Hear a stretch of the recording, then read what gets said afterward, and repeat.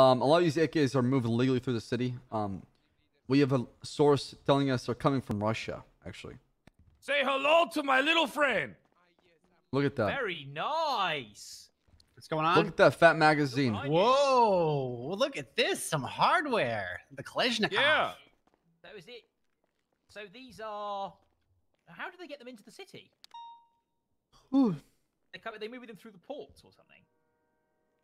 I hear rumor. There's rumors of underground tunnels. No shit. From Russia. Yep. All the way. All the way from Russia, and it's done by. We believe beavers are involved. Could be that Elon Musk's, that boring company or something like that. You know what I mean? Like maybe they got a big drill. Manufacturing flamethrowers at one point, wasn't he? Surely going into AKs is a step down. Yeah. Now, a flamethrower is a pretty simple machine. I mean, it's just spraying fluid. Right. It's a lot like when I come. I get it. It's not much of a blast. Yeah, it is. Oh, no, it's a lot of a blast. It's a I good come segue. like Hey, a Don't horde. mind me. Don't mind me. All right. So, okay. So back to it. You guys took how many guns? Mr. Pritt, how many guns do you figure you took off the streets? 1 million. That's a big number. Perhaps 2. Plus or minus 5. 2. Okay. Yeah, So yeah. There's somewhere always going to be between- room for error.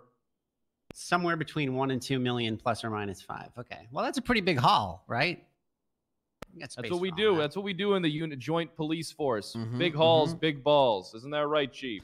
Yes, sir. All right. Here, now- let me share this podium with you. Come on, we can Okay, share of this course, podium of together. Yeah, squeeze in. Yeah, squeeze on in. Come on. You're getting a little chunky. All right. All right, perfect. Nigel, There you got go. anything else about the shooting? I suppose it's